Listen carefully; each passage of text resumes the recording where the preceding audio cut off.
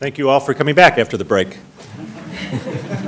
I'm Chris Schrader. I'm a faculty member here at the law school, and I've been just delighted to be sitting in a chair with the rest of you all for the last couple of days, learning a great deal about various facets of the court of public opinion from the wonderful panels that we've had so far. And I think the rest of the day promises to be just as interesting and informative. The session now is going to examine some of what we know, that not something that I know, but people who study cognition and media and communications policy know about how the framing of news, the vocabulary that news uses in describing stories has an effect on how people perceive the news. We've had a number of people reference the fact that in the court of public opinion, perception becomes reality. Well, how is that perception formed by virtue of the different ways that news is framed and then communicated? And as I say, people who study cognition and work in the media studies areas have done a number of experiments and gathered data, and there are some things that we know. I'm sure that they would all tell you there's lots that we still don't know, especially in making the important next step into how people will translate those perceptions into actions that they take that are of some significance, like how they vote on juries, how much can distorted stories be negated by good jury instructions. We know a little bit less about that kind of thing. But we're here today to learn some from Kim Gross, who's an associate professor at George Washington University in media and public policy, and who has done a preliminary paper with her colleague Bob Entman, who regrets not being able to be here today. The final version of that will be appearing in the proceedings of the conference.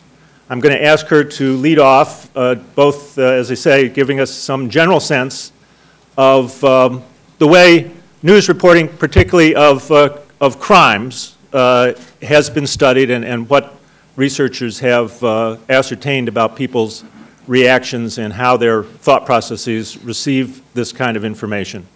And then I'll introduce the remaining two panelists after Kim is done. So Kim. Thank you. And thank you for having us here today. And Bob Edmund does apologize for not being able to be here. He was invited to do some journalism training in Nepal, and that was hard for him to pass up as well. So, our paper that we're actually writing for the conference actually focuses on media coverage of this particular case. And in that, we argue that there are clearly important lessons to be drawn from this case. But in order to do that, we really have to do a kind of more systematic analysis of coverage and make some important distinctions about coverage, some of which were actually suggested in the talk by Professor Schneider last night. And, for example, distinguishing among time periods of coverage. So how does coverage unfold over time? And so does early coverage look like it has a different kind of slant than later coverage? And how does that all play together? Distinctions between opinion and news and things of that sort. But before I get to that, I want to talk a little bit. Actually, I may not even get to that, I should say, my preliminary analysis. We have some preliminary analysis, which I'm happy to talk about later, or if we get to it. First, I want to talk a little bit about the general concept of media framing and what sort of researchers know about media framing and how that helps us to understand the potential for media coverage to influence public opinion, and then talk a little bit more about sort of what the normal coverage of crime looks like in the media as a context into which to set this particular case, because in many ways this particular case is not really the norm on crime coverage. So media framing, these are two definitions that I'm a political scientist. Political scientists tend to use a lot, and communication scholars tend to use a lot, about what do we mean by media framing. You can see their definitions offered up here. Frames as a central organizing idea or storyline that provides meaning to that unfolding strip of events, telling us what the controversy is about or the essence of the issue. Or Bob Entman's definition, which talks about selecting aspects of perceived reality to make them more salient in a communicating text. So frames provide a particular way of thinking about or understanding an issue, and this idea is sort of familiar to us, but just to take a kind of current example, domestic wiretapping could be about terrorist surveillance, or it could be about civil liberties and breaking the law.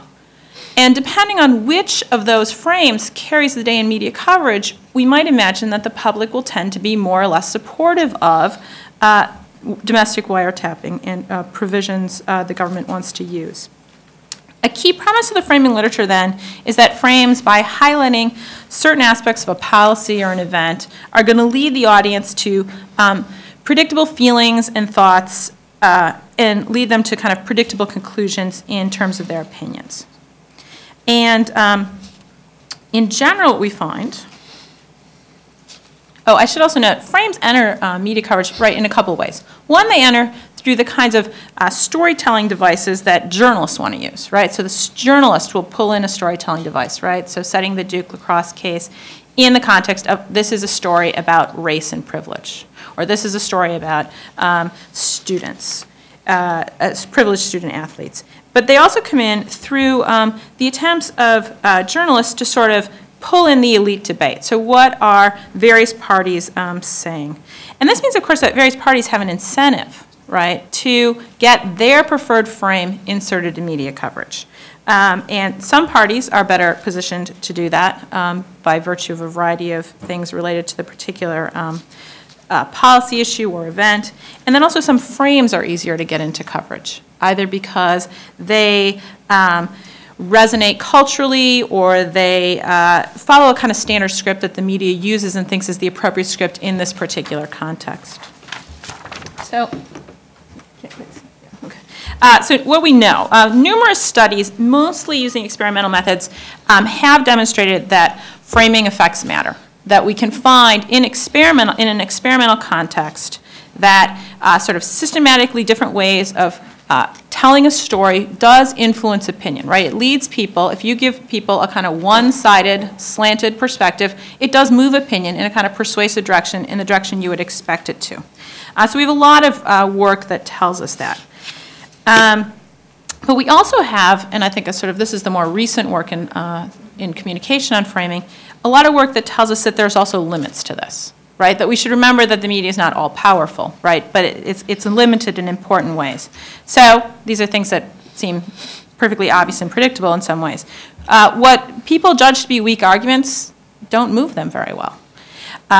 Source credibility matters. The exact same information presented from what's perceived as a credible source and what's perceived as a not credible source, you see very different reactions to that. Also, frames that are inconsistent with your predispositions aren't very likely to move you. In fact, you can kind of counter-argue them, right? This is a point related to a point Professor Snyder was bringing up last night about how the same person, two different people can see the exact same information, and depending on their own kind of basic understanding of the world, they'll read that information very differently. They'll see it as slanted in different ways. And then last, competitive framing matters, right? That a lot of those original studies which really showed sort of what people took to be rather dramatic media effects really used these kind of one-sided stories, but a lot of coverage is not particularly one-sided. It's often competitive. So in the normal context in political stories, you often get, right, the Democratic and Republican perspective, right? You get a kind of two-sided perspective. From the perspective of a media researcher, right, there's two things that we want to take away from this research that's relevant for what we're talking about here at this conference. One is the potential for media frames to influence opinion and influence how the public thinks suggests we probably should be wary, potentially, of pretrial publicity. We don't know for sure, right, that there aren't ways we can mitigate against that, but we want to be wary. But also that there are limits to these effects, and limits that might be kind of important. Couple of things on that point is, one, that news norms are such that without contending elites trying to impose different kinds of frames or offering up different sort of perspectives, coverage often ends up to be one-sided, right? And then arguably is going to be sort of unfair to at least some of those participants. And so to the degree that balance in the news often depends on having these kind of reliable, legitimate, and credible sources who are offering kind of competing alternative narratives or promoting competing alternative narratives, we can imagine that pretrial publicity is a case where we're going to run into more problems potentially because it has, it seems, more potential to be one-sided, right? Either because one side is not speaking, because journalists have more ready access to law enforcement as sources, right? So they're going to end up with a more pro-prosecution bias. In general, it seems that sort of coverage of crime tends to have this kind of pro-prosecution bias. It tends to treat the presumption of innocence as a formality, use the word allege, but not give you a kind of broader context that makes clear that law enforcement personnel can make mistakes, the district attorney or the prosecutor can make mistakes, they might have political motives. That is not necessarily the norm in crime coverage to sort of give that kind of balance. And of course that imbalance is of course facilitated as well by the fact that I think the general public thinks when someone's been indicted and they've been arrested, there's a reason that happened, right? That inclines toward a kind of presumption of guilt, even in the absence of Nifong standing up and saying, what he said. So there, you already have that presumption. Now, I do also want to set this in the context of more other crime coverage and what we know about crime coverage more generally. And the normal case in crime coverage is in some respects different than what we saw here. It's a largely unintentional slant that reinforces white antagonism toward black defendants, generally equating African Americans, often people of color, and particularly African Americans, with crime and danger. So it perpetuates, and this particularly comes out of local news, which turns out to be most people's main source of news. Most people still say their main source of news is local television news. And that looks particularly problematic when we consider the fact that local television news is dominated by crime coverage, and violent crime in particular is given more play than you would warrant by looking at crime statistics. So it perpetuates what political scientists Franklin Gilliam and Shanto Iyengar have called a crime script in which crime is violent and perpetrators are black. On this, just some examples of the overrepresentation of violent crime in local television news.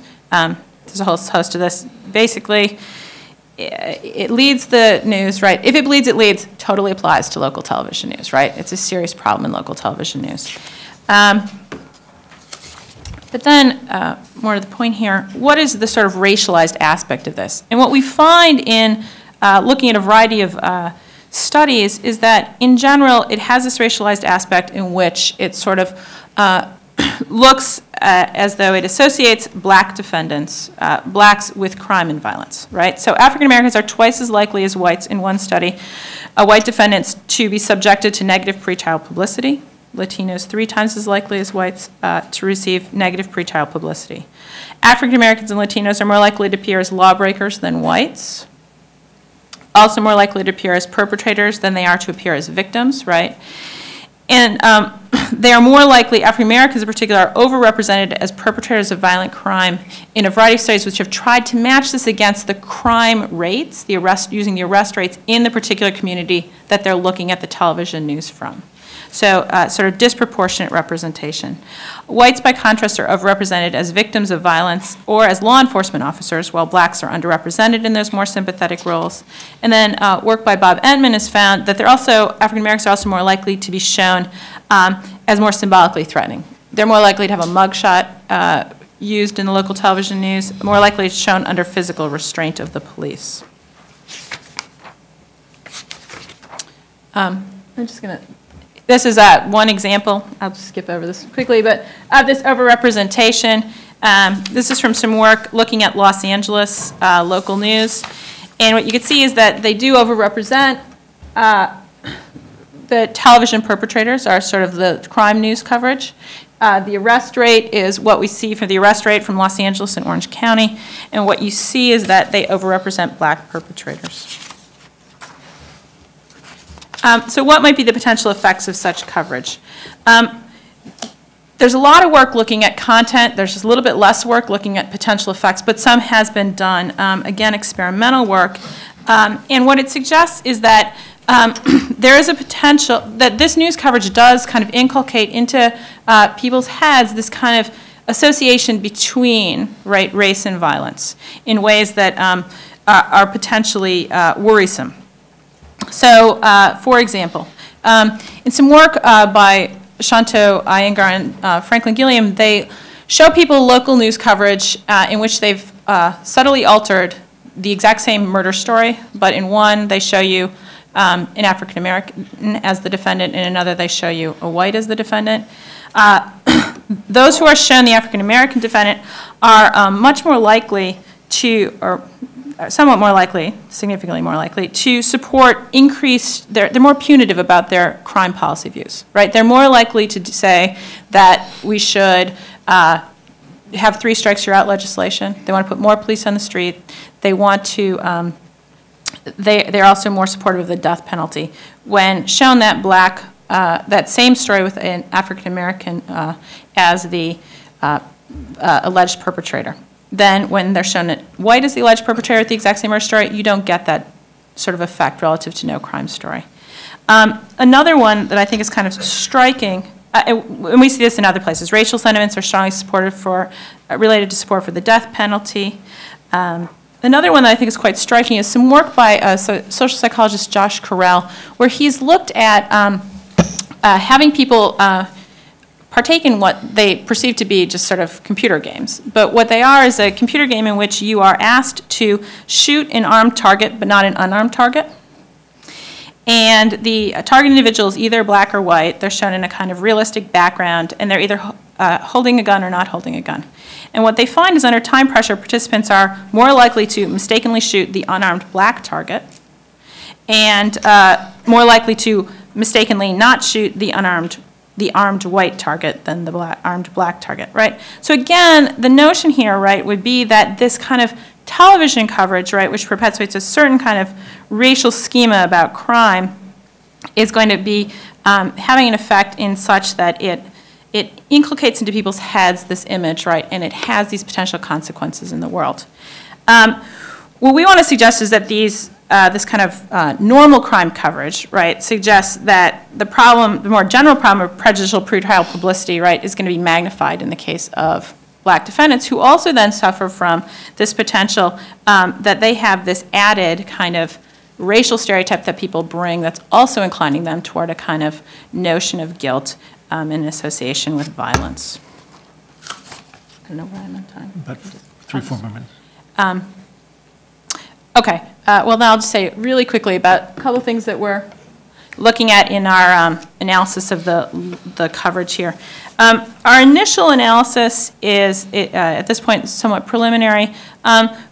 3 things we think are important to distinguish in the coverage is the early coverage versus the later coverage. In particular, we're interested in sort of how coverage changed once the initial DNA results get released, because we think that's a moment at which the case should have unraveled. Nifong perpetuated it, but it's also a moment at which seemingly journalists had another signal there that might have allowed them to sort of pick up on and start to at least be more critical themselves, pay more attention themselves. So do we see a sort of distinction from before and after?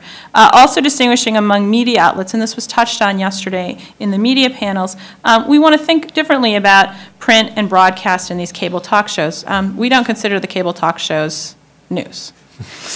They're entertainment. Now, that's a problem in part because in at least our preliminary look, of course, the worst offenders here are the commentators, the editorialists, these cable talk shows.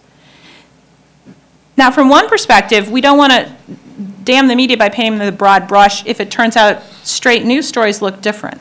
On the other hand, to the degree that the general public can't distinguish those people from news, or to the degree that those commentators actually influence how then journalists are thinking about that narrative, that is still a problem. So we want to look at those separately but pay attention to both, and then distinguish opinion from commentary, which I've already touched on.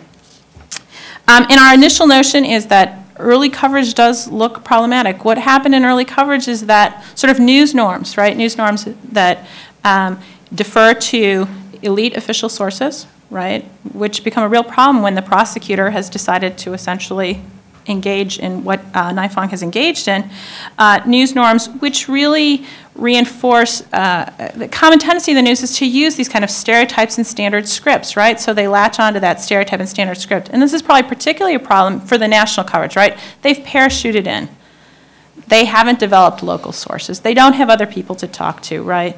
And so they tell a certain kind of story about Duke and Durham, right, that doesn't reflect what the reality of Duke and Durham is from the perspective of people who live here. And last but not least, packed journalism just reinforces that. So we see these problems, and we do see in our at least initial look, early coverage looks predictably sort of slanted pro-prosecution. When we take a longer view, it looks more mixed. So I'll just leave it at that. Great. Thank you very much, Kim. The framing phenomenon is certainly one that lots of people who interact with the media are alert to. Kim's very first example about the NSA wiretap program, if you recall when Jim Risen of the New York Times broke that story in December of 2005, the New York Times was referring to it as a secret NSA warrantless wiretap program covering millions of Americans. And in days, we discovered that the government was calling this the terrorist surveillance program. Right. So it was immediately a contest between the terrorists, protecting America from terrorism frame versus the massive violation of civil liberties frame. So it's a common phenomenon, and if government can be onto it, you can bet that lots of other people are as well. Now, Scott Bullock and Steve Shapiro are not criminal attorneys, so they're not going to be directly dealing with the literature and findings that Kim has been describing for us. But they are both seasoned senior attorneys. Scott is a senior attorney for the Institute for Justice, and Steve is the litigation director of the ACLU, who regularly deal with cases that attract an enormous amount of public and media attention. Just two quick examples. The ACLU is engaged in a number of challenges on civil liberties grounds to various aspects of the administration's policies in the war on terror, including several relating directly to the NSA wiretap program. And Scott most recently has been involved in the Kelo litigation and others, which attracted a huge amount of national attention. So whether they like it or not, the media is coming to them looking for an understanding of the case. And I think given the panel we had over lunch, if you're a repeat player in this business, if you've had the media beat itself to your door and beat that door down once, you quickly learn that the worst strategy is to just be reactive and let things happen. So both of these folks, I think, have some experiences to share about how they go about thinking about the interaction between the justice result they want to achieve in court and the fact that lots of media of all descriptions are suddenly terribly interested in aspects of the case. So we'll start off with Scott and then go to Steve. Thank you, Chris. I should just say that as a public interest organization, we like the media knocking down our doors and finding out about our cases. And we, like most other public interest organizations, unapologetically incorporate a media strategy into our litigation. And that is a vital part of what we see as advancing our mission. And when we describe the work that we do, as a matter of fact, we actually incorporate the name of this conference in that we say that we litigate our cases in the courts of law and the court of public opinion. Now, why do we do that? Well, because in public interest law, you're not just trying to win for your client, but you're seeking to advance the mission of your organization. You are seeking really, in essence, to change the world. And because you are trying to change the world, it is oftentimes an uphill battle. As our organization and most other organizations have learned, you can lose in court, but you can still win in the overall court of public opinion or in other forums in which public interest lawyers engage. And that is a really important aspect of our work. Public interest law is really about the use of litigation and all related means in order to advance the interests of a client and a cause to shape jurisprudence. Now, we've done this, and we actually learned some lessons about this from looking at the experiences of earlier public interest organizations, in particular the ACLU and the NAACP, the two kind of granddaddies of the public interest law movement. The ACLU, when it was first founded, was called, I think it was the American Union Against Militarism. And it was founded during World War I, where President Wilson was imprisoning those who opposed the war. And the American Union lawyers would challenge this in court, these flagrant violations of the Constitution. But they did not just go into court and vindicate their causes. They would have a rally out in front of the courthouse to draw attention to the injustice of these imprisonments. They would talk to the press. They would try to engage the public about this. We do the very same thing today. We have rallies before important city council hearings or before important court hearings. We engage in grassroots activism. And this is a vital part of our mission. The NAACP also did this, and especially in the early days of their organization, and they also engaged in some grassroots activism, but also did something else that was very important that we also do, which is to engage opinion leaders, to talk to the folks that are shaping public opinion, especially given that they were really trying to change public perceptions about this. They wanted to get public opinion leaders on their side. Public interest lawyers today also do this. We talk to syndicated columnists that have columns throughout the country that we talk to them about our cases, why our cases are important, why we think they should write a column about our cases. We meet with editorial boards in every area, in every city in which we practice, and every city in which we have a case. We sit down with editorial boards and talk to them about why we're doing this, why we've come into their community. They might not agree with us, but we at least try to engage them and try to work with them and try to see and explain to them why we're doing what we are doing. Every summer, we also have a training program where we bring in about 40 law students to Washington to have a seminar about how you do public interest law, either as a career or as a sideline when you're in private practice or doing pro bono work. If any law students here are interested in that, you can find out about it on our website at ij.org. It's a weekend where we talk to them about the history of public interest law, why we're doing what we're doing, about how you actually engage in the nuts and bolts of public interest law, how it differs from other practices of law. But we also, as a part of that training program, have an entire session, almost an entire afternoon, on working with the media. How you talk to the media, how you talk like a human being and not like a lawyer, how you speak clearly, how you talk passionately, how you do not speak in legalese. And it's very difficult sometimes for law students and oftentimes lawyers to do that. We also talk to them about what we call SOCOs. SOCOs stands for Strategic Overriding Communications Objectives. A lot of times people say that these are sound bites. They're not sound bites. Sound bites are something cutesy that a politician says on the floor to get on the nightly news and to try to get attention. That's not what this is. This is actually a message that you want people to come away from any interview, any reporter, any member of the public, with a message that you are communicating. And you want to incorporate these 2 or 3 objectives into any interview that you do. And you have to boil a case down to its essence. And we talk to law students about how they can do this and how they can become effective spokespeople for their cases.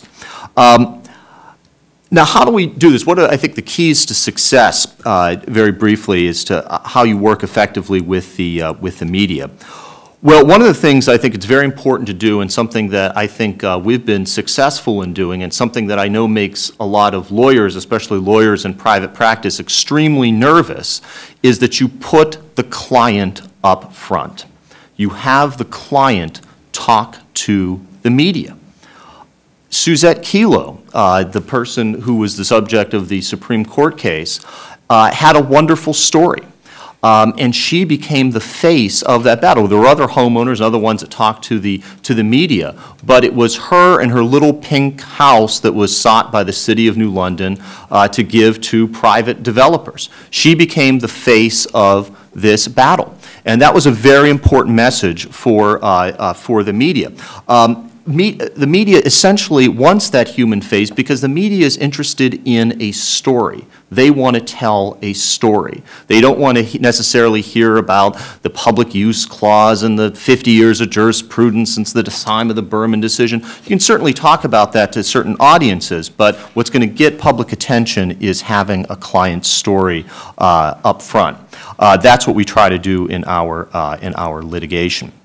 It also helps, quite frankly, to have a good villain on the other side of this, somebody that you can point to as representing the problems of the particular issue that you're engaging in. That also is a story that people can easily relate to. The other thing that we do that I think is very important is that we make it very easy for reporters to find information out about our cases. On our website, we have documents on there, not only our news releases, but we have backgrounders that we put together on all of our cases that talk about the history of the case, the history of the legal issues that we're involved in.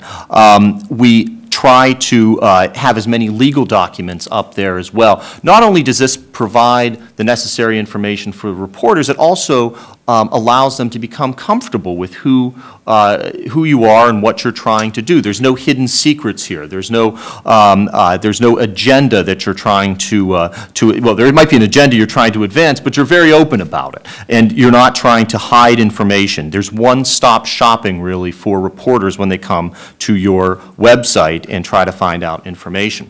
The other thing, too, that we're very adamant about doing is being accessible to the media and having our clients be accessible to the media as well. This is something we've heard from reporters over and over again, is that when they're working on a story about our case, they know that if they call us, we'll either speak to them immediately or they'll get a phone call back very quickly.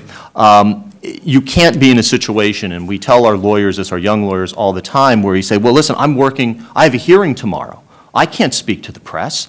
I can't do this. I have to focus on the actual legal work. No, you definitely have to focus on your actual legal work, but a vital part of this is also getting your message out to the broader public. And we also make this an explicit part of our agreement with our clients, too, that we are able to use their image to talk about their cases and that they have to be comfortable speaking to the press. And we actually do some media training with them, too, as to how to make your message more honed, as to how you talk to reporters in a more accessible way. This is a very important part of the work that we do, and clients have to be comfortable in doing that. I will stop by just giving you one example of how we, I think, effectively use some of these strategies, and that is an issue that Chris had mentioned in our fight against eminent domain abuse. This was an issue that oftentimes, mainly we got involved in this in the mid-1990s, and it was at a time when most people, most lawyers certainly, thought that this issue was essentially a dead letter. You read about the Poletown case maybe in law school, or the Berman case from the 1950s, and where governments could use eminent domain not only for traditional public uses like roads or bridges or public buildings and that sort of thing, but now for private economic development purposes, taking a neighborhood to build a big box retail store, taking a set of homes to put in high-end condominiums. And we thought that this was outrageous. We thought this was a violation of the Constitution, of both the U.S. Constitution and state constitutions. And we said, listen, the law is very bad in this area, but that's why public interest organizations exist, to take on the hard cases, to take on the uphill battles. So we started getting involved in these cases a little bit at a time, and we had the fortune of having as our first case in this area a situation that arose in Atlantic City, New Jersey, where the government there, the city of Atlantic City, was trying to take the home of Vera Koking, an elderly widow who lived along the seashore, lived in a boarding house there. She ran a boarding house and lived in it for over 30 years. She was really a very sympathetic person. People saw her as somebody who could be their grandmother. So we took on her case, and the city of Atlantic City was taking her property to give to none other than Donald Trump. Talk about having a nice villain on the other side of this. It doesn't get much better than Donald Trump as a villain. And that was a case that got quite a bit of attention, given who Mrs. Coking was, who Donald Trump was and is. And that was a case that first started putting this issue in the public spotlight. We were able to secure a victory for that. So not only were we able to get some attention to the issue, but we were also able to secure a legal victory where a court, for the first time in probably several decades, struck down the use of eminent domain on public use grounds under the New Jersey Constitution. After we did that case, we learned about the extent of the problem. People were calling us from throughout the country saying, hey, this isn't just some isolated case in New Jersey. This is happening in my neighborhood. This is happening in my city, and we need your help. And we realized that this was not just isolated examples. This was a nationwide problem, so we made this a major part of our litigation program. But we faced some challenges in doing so. One of the main ones being that the story arose on a local level. And so it was tough to get national attention for the issue because it was Vera Coking in Atlantic City or Suzette Kelo in New London or a battle down in Mississippi or out in Mesa, Arizona. So you had these little pockets of problems, but it was hard to get a national focus on this. The other thing that we recognized in trying to raise awareness of this is that reporters would oftentimes say this, especially the national reporters, is that, well, we've heard about this, we're hearing more about this, but what are the numbers on this? How often does this occur? It seems like there might be a national story here, but we don't know. What do you know? And there were no numbers out there. Nobody was compiling statistics about this. Nobody was documenting the extent of the problem. So we made it a part of our mission to put together a study that took us over 2 years to complete, which was the first ever attempt to document nationwide the extent of this problem. We published this in, I think, 2003, and it documented over 10,000 instances of already completed or threatened condemnations for private development purposes in 41 states. And this was able to generate a lot more interest in this story because people could then document the extent of the national problem. Reporters could look at their states and say, wow, our state is really bad in this area, our state is actually pretty good. And it really raised awareness of this because, quite frankly, most people were not even aware that this was going on. And when they were aware of it, they were most often outraged about it and could not believe it was actually taking place. This study actually was instrumental in getting us a piece on 60 Minutes.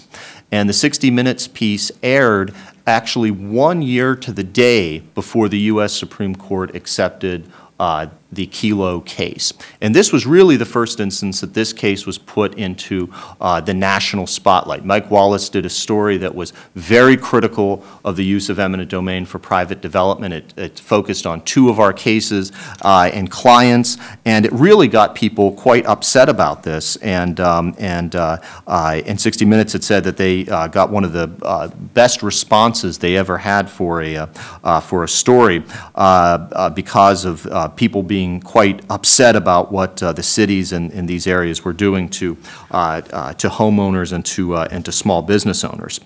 Of course, nothing got more attention to this issue than the court accepting and then eventually deciding the Kelo case. This was really took this issue to the next level, and now just about every reasonably well-informed person in the country is aware of this issue, and as polls show, virtually everybody is opposed to these types of takings. And this cuts across geographical divides, it cuts across political divides. People in red states oppose eminent domain for private development as much as people in blue states.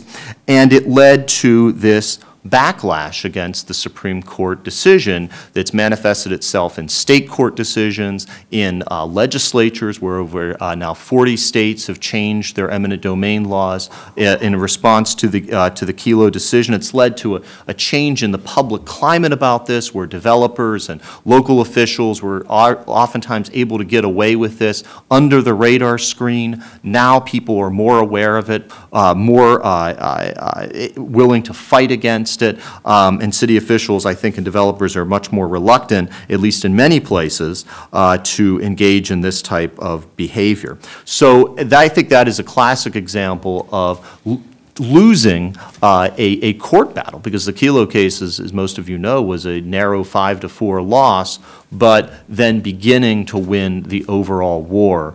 And the working with the media and raising public awareness of this was a vital part of our mission in doing so. Thank you. Thanks, Scott. Steve? Thank you. Well, for better or for worse, the ACLU does not seem to have much trouble attracting public attention to its cases.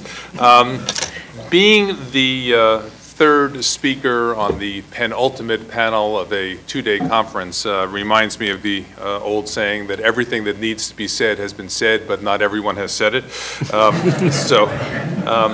I will try to the extent that I can to avoid repetition, and in the service of that goal, let me begin with one clear answer to a question that was raised at the beginning of the panel, which is I suppose that the domestic surveillance program could be framed either as a national security issue or as a massive abuse of civil liberties, but the right answer is it's a massive abuse of civil liberties.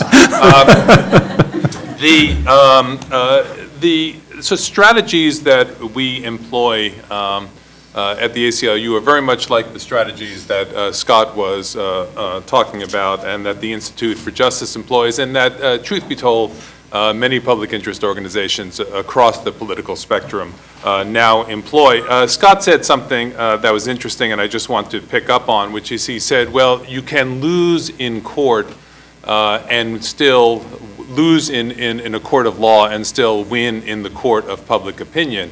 That is certainly true. But the opposite is also true, and that has been an even more painful lesson, I think, for many public interest lawyers, which is that you can win in the court of law and lose in the court of public opinion. And if there are two sort of signature lessons that I think the public interest community has learned over the years, they come from two of the most important civil liberties and civil rights decisions that the Supreme Court has issued in the 20th century. The first, of course, was Brown versus Board of Education. Brown versus Board of Education was the culmination of an effort that had gone on for many decades. And I think there were many people who in 1954 really thought that the battle over segregated education had been won. And that it might take a few years to achieve integrated education not only in the South but throughout the country. But we now had a piece of paper from the United States Supreme Court saying separate educational facilities were inherently unequal, and the war was really over. What was left were a few skirmishes, and we of course know that that is not true, that sometimes what Supreme Court decisions can provoke is not compliance, and Kelo may be another example of this, but kind of a massive political and public backlash. And now, what is it, 53 years later, we are continuing to fight many of the same battles that were fought in Brown versus Education, not only in the political arena, but back again in the United States Supreme Court. Likewise, with Roe v. Wade. When Roe v. Wade was decided in 1973, that one seemed even more clear-cut. You had a decision from the Supreme Court that said state laws criminalizing abortion were unconstitutional, and women had a basic and fundamental constitutional right to control their own reproductive choices. The ACLU, in the wake of Roe v. Wade, created something that we called our Reproductive Freedom Project, And we thought that we would have a reproductive freedom project for 2 or 3 years to engage in what was described as mop-up work, to just go around the 50 states and deal with state laws that remained on the books, but that were inconsistent with the Supreme Court's decision in Roe v. Wade. And here we are 34 years later, and our reproductive freedom project is still there, and busier than it has ever been. I think the lesson that we have learned from that in the public interest community is that the fight for civil liberties, the fight for civil rights, the fight for human rights is largely a political struggle. That litigation is one advocacy tool within that larger political struggle, but it is not the only advocacy tool. And if you focus on it to the exclusion of other advocacy methods, you do a detriment to your cause and to your client. And so in the ACLU, we have 3 program departments. We have a litigation department, which is what I am in charge of, but we have a legislative department, and we have a very large and sophisticated communications department. The communications department deals not only with the media, traditional and non-traditional, but we also now increasingly try to find ways to frame our own message. So like everybody else, we have a website.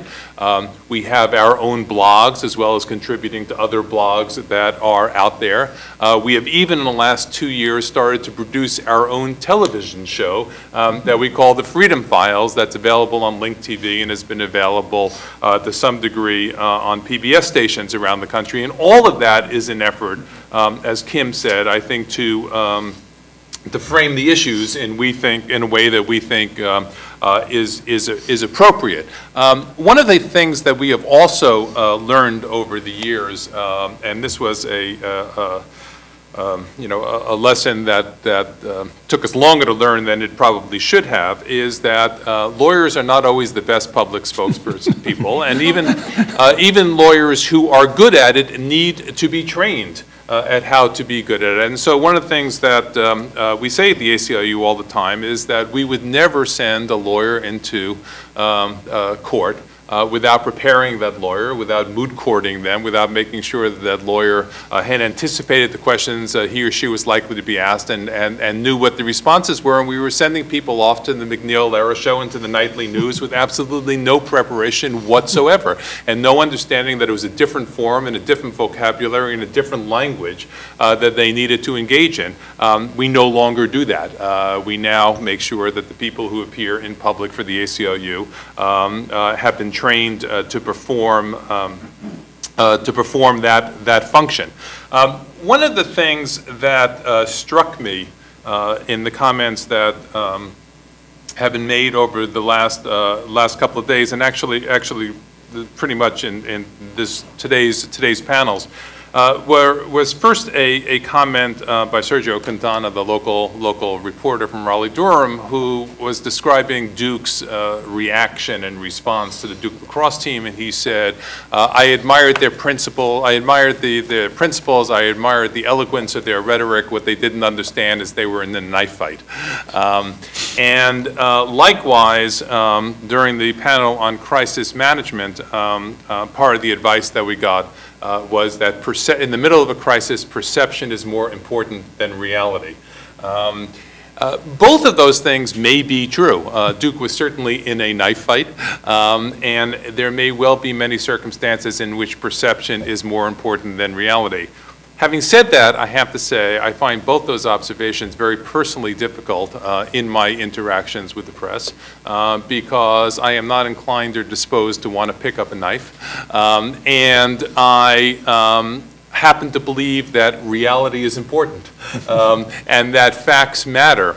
That we have obligations to our clients, certainly, but we're not merely engaged in a process of spin, and that we have some obligation to the truth, and we have some obligation, both as a matter of institutional and personal integrity, to be honest about what is going on. And how one shapes that message when they're in the food fight and everybody else has picked up their knives and everybody else is engaging in personal attacks is often a very, very difficult problem when you're in the middle of it. And frankly, there are some news outlets that I personally simply will not go on because I don't think they're interested in a serious dialogue or a serious debate about the issue. They want people to come and yell at each other. And I'm not particularly interested in being in that forum. I don't think it serves anybody's interest, mine, the ACLU's, or the public's interest, just to engage in that kind of debate.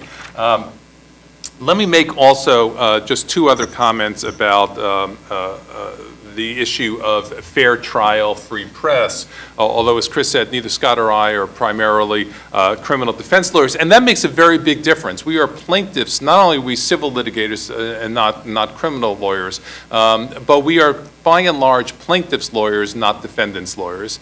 And not only are we plaintiffs lawyers, but we are plaintiffs public interest lawyers, which means that the government, we are generally initiating litigation against the government. The government is not initiating litigation against us, or else we're in a lot of trouble. And because we are public interest lawyers, we have a certain latitude under the ethical rules that the traditional lawyers, not traditional lawyers, lawyers operating in for-profit law firms do not have in terms of our ability to go out and seek clients. So our ability to seek clients, our ability to initiate litigation gives us an opportunity at the very outset, I think, that criminal defense lawyers often do not have to shape the story. The way a criminal case is normally shaped is the DA stands on the steps of the courthouse and announces the indictment, and the criminal defense lawyers are always playing catch-up. We, on the other hand, have chosen our clients, have framed our complaint, are in control of the timing, and generally have the benefit of the first press release and the first press conference, and that makes an enormous difference in being able to get your story out there. Kim, the few quick points I wanted to make on, two quick points I wanted to make, though, on the fair trial, free press issue, was Kim, I think, made a very, very important point, and that is that there has been a lot of discussion at this conference, and understandably so and correctly so, about the media's resort to stereotypes in the way that they covered the Duke lacrosse case, and how damaging that was and how unfair those stereotypes turned out to be. All of that is true, but what is equally true is that the stereotypes that were at play in the Duke lacrosse case were the opposite of the stereotypes that dominate most media coverage of the criminal justice system. And therefore, they present a somewhat distorted picture of the problem that we face when we talk about how the media covers the criminal justice system.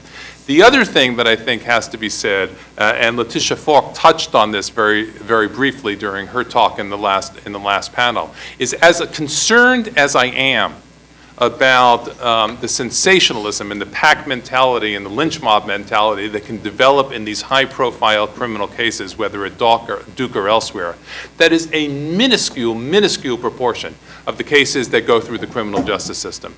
And I ultimately am concerned, but less concerned, about prejudicial publicity in these high-profile cases, because often these high-profile defendants, truth be told, have the ability to deal with it themselves, than the criminal justice stories the media is not covering at all. And those I mean, there's virtually an endless list. And as Letitia said in the last column, what the prosecutorial misconduct that took place in this situation was egregious, but it was not unique. And where is the media, even in the wake of the Duke lacrosse story, writing stories about going through the North Carolina appellate decisions, looking for all of the other cases of prosecutorial misconduct, and said, what happened to those prosecutors in those cases? You know what happened? They went back to their jobs the next day, and they continued to do their jobs, and nobody said anything. And if the defendant was lucky, he got the conviction reversed, and maybe the defendant didn't get his conviction reversed at all, despite the prosecutorial misconduct. And if you want to know why there are wrongful convictions in this country on a daily basis, very little of that has to do with media misconduct or prejudicial publicity. It has to do with unequal resources. It has to do with an underfunded indigent defense system. It has to do with a punitive sentencing system that forces people into pleas because they can't risk going to trial. those are the real stories of the criminal justice system, and those stories are not being covered in the media at all. And so when we think about media coverage, I think we have to address those issues as well as the question of pretrial publicity. Okay, thank you. Fair enough. Thank you very much. We've got some time for questions or comments. Yes, sir. A couple of questions.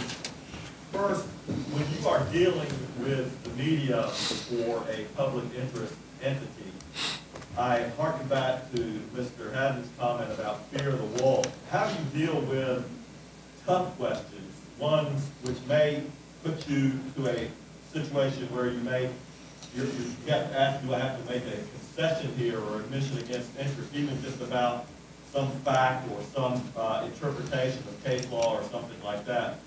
And then secondly, and this is a different question, to what extent do you have to be concerned about violating the prohibition about materially tainting the potential pool of jurors or potentially tainting the judiciary or something like that? Well, we rarely, in response to the second question first, we rarely have to worry about that. Most of our cases are civil cases, and really are decided by judges, because you're really challenging the constitutionality of a law or a regulation, and judges have to make those determinations. So you definitely have more leeway in making comments to the press than you would in a criminal situation. The other thing too, with dealing with hostile questions or even sometimes hostile reporters, is that we train people on how to deal with that.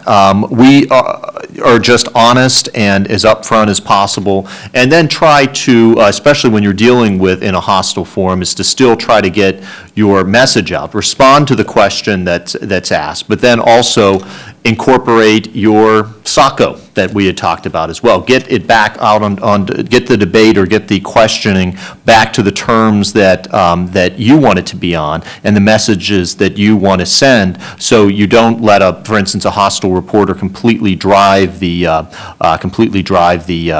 agenda. Yes, sir. I have a comment and a question. My comment is, representing from the ACLU. I'm a member of the ACLU. Good. I'm also a former prosecutor, and I've tried cases in a lot of jurisdictions. It's extremely rare to see prejudicial prosecutorial misconduct. And it's sort of that's a sort of a wide concept, and there are different kinds of prosecutorial misconduct. I think it's a mistake to lump it all together. But that's my comment. Okay. My question relates to the two of you who train your people to go talk to the media. And earlier you were talking about frames of reference, very important concept. When you train your people to go talk to the media, you've got your frame of reference you want to sell, but if you go and visit with Mike Wallace and you do your filming for 60 minutes, his frame of reference is going to be different than your guys' frame of reference. How do you deal with that in that training process? Well, let me respond to your comment first, and I agree with you. I think the vast majority of prosecutors in this country do their role and do their role well and follow the rules. My sister was a career prosecutor. But I also think, just to take one example of prosecutorial misconduct that occurred here, and that's the failure to disclose exculpatory evidence. There are certainly, a fair number of cases in which convictions are reversed on Brady grounds, and what I worry about is there isn't often either enough attention paid to that by the media or enough disciplinary action taken by bar associations or prosecutorial offices when their own ADAs or whoever it may be engage in that misbehavior. I don't think it's the norm. I think it's the exception, but it happens enough that we ought to be paying more. It's not just this case. Was my only point. And your answer about your question about the media is exactly right. You can go in with your frame of reference, and the journalist or reporter is likely to have his or her own frame of reference. And I think that it's not much different than when you are appearing in court and a judge asks a question and you have to try to answer the question as honestly as you can, but you always want to answer in a way that's most favorable to your client and enables you to get back to the sort of thread of the argument that you wanted to present. And I think that when you go in and you prepare for something like a 60 minutes interview, what you try to do, just as when you're preparing to go into court, is you try to anticipate what perspective Mike Wallace is going to bring into that interview room, what kinds of questions he's going to ask, and how are you going to respond when he asks those questions. And if you're good and you're lucky, you're able to anticipate most of what is coming, and if you're not and you're surprised, then you got to do the best you can under the circumstances. No, I think that's exactly right, and you just have to look for the pivot. You know, you have to take the question, answer it as honestly as you can, as you said, and then look for a pivot to bring it back to the points that you would like to make. And there's little things too that we train people not to do, especially if you're doing TV interviews, where they want to use the sound, you know, the sound clip, and there's just a brief thing, is that if you get a hostile question, you don't repeat the hostile question.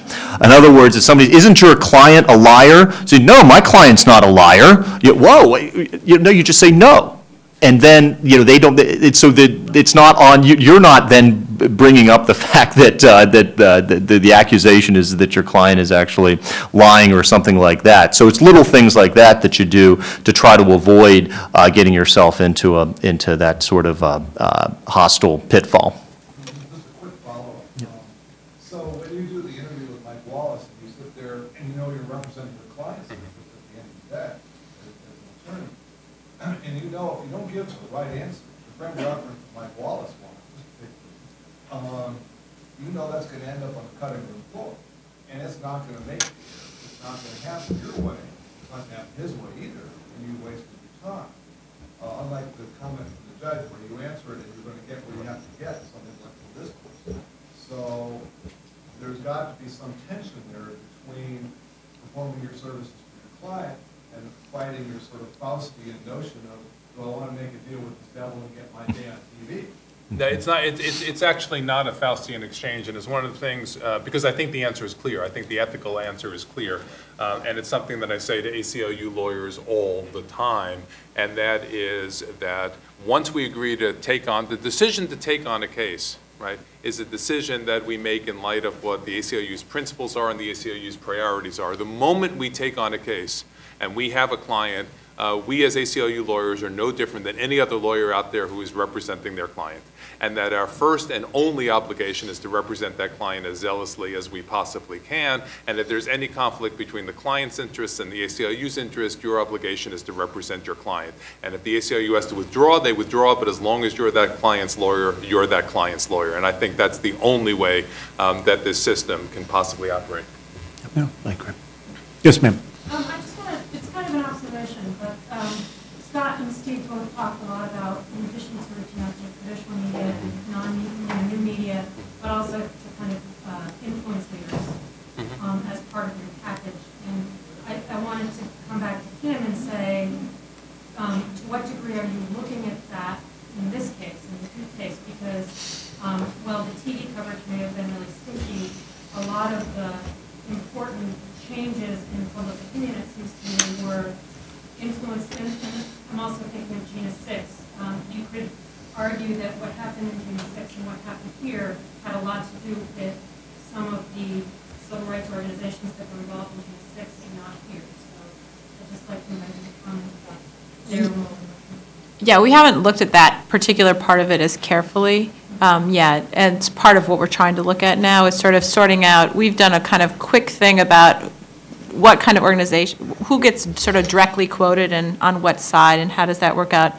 But now the next step is to sort of sort out those kinds of things. But it's certainly the case that the media will, right, going to opinion leaders makes sense because the media is going to quote those people too, right? So you're trying to get your message in one way, but that's the other way you get your message in, is that the media is going to pick up on those other opinion leaders and bring them in. Just one other quick thing I wanted to add, which is a struggle that we sometimes have in the public interest world, which is again different than the issues that a criminal defense lawyer would face, is how to persuade the average person that the issues we are fighting about matter to them. And that's a different kind of conversation. How do you persuade the American public that what is going on in Guantanamo matters to them? They're not going to be imprisoned in Guantanamo. And so how do you frame that discussion so that people care about it? And that's an issue that we spend a lot of time thinking about and talking about as well. I mean, if I could just follow up on that, because I think ACLU is probably more successful as a partner than they are in Congress, at least physically. And one of the reasons... That may be damning by faint praise, but... Sorry. But one of the reasons I raised opinion leaders, and not just the big ones, not just, professors at Duke, is the people, if you look at elections, the people who tend to be most successful at persuading somebody to vote a certain way are the opinion leaders within a community. Joe, who's the influencer in the little block, and not necessarily the professor at Duke who is on TV elections. It just seems like the Duke case is one where that was beginning to change the way in which the media functions. Yes, sir. This is probably something you said, but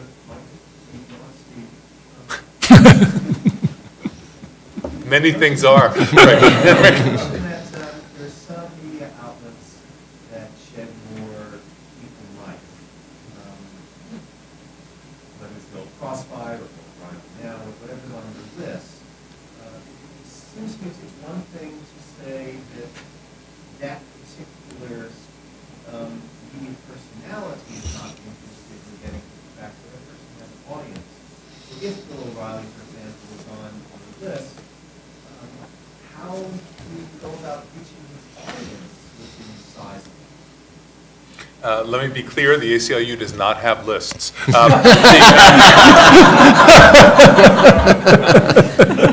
But no, I just, I just think that, there are a variety of, we now have niche media. It's part of the problem, right? People go to media sources that reinforce their own preconceptions, and that is part of the reality that we all have to deal with.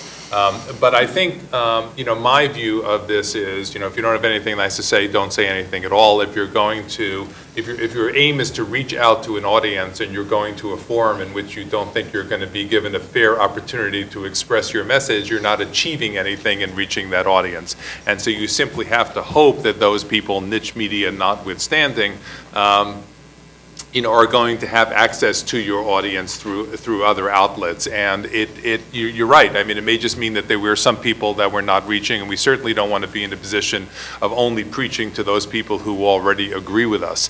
I just think getting yourself in a situation where you're being invited to speak just so that you could be attacked without being given a fair opportunity to defend yourself doesn't do much to advance your cause. That's just my view. Yep. Yeah. Well, there's not a thing wrong with a little bit longer than normal break. But Steve, I just want to add one other thing. One of the things, and I don't know, Scott, if you do this though, but one of the things that we have tried now to do is we've tried to actually sort of understand what issues and what messages resonate with the American public. Our principles at the ACLU, I think, are pretty firmly set. But we still are constantly trying to learn how to express those principles in a way that will be more persuasive. And one of the sort of interesting little episodes we had was when there was a public debate going on about whether or not the Geneva Conventions applied to people being held at Guantanamo, right? Alberto Gonzales said they were quaint and obsolete. Bush said we weren't going to apply them to Al-Qaeda. And there was a large national debate going on.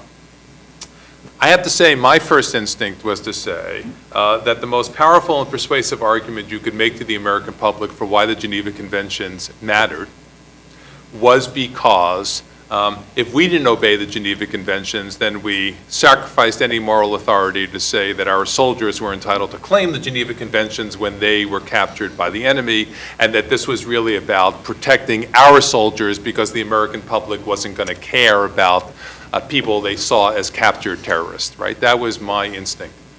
Turned out to be that that was not the most powerful and persuasive message. And it was not the most powerful and persuasive message because the American public was really more sophisticated than that. And they said to them, it's not about reciprocity. Osama bin Laden is not going to follow the Geneva Conventions no matter what we do. And so, yes, we want our soldiers to have the benefit of the Geneva Conventions, but we're not going to achieve that by saying to Osama bin Laden, we follow them, therefore you should follow them. Nonetheless, the American public felt overwhelmingly that the Geneva Conventions were important and that we should obey them. And the reason they thought that was because they said, we're better than they are.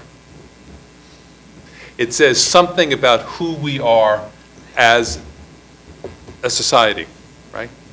And so partly, I think, what we are also all trying to do now, and this is part of the framing issue, we're becoming more sophisticated, I think, in sort of trying to understand what framing works and what framing doesn't work and why it works and how it works and to what audiences, and maybe there are different messages to different audiences. And that all of that inquiry is not only an appropriate thing for a public interest lawyer and organization to do, but I think a necessary thing for a public interest organization to do.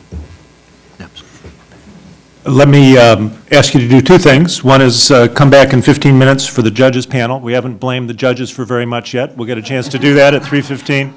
And the second thing is to give our panelists a round of applause.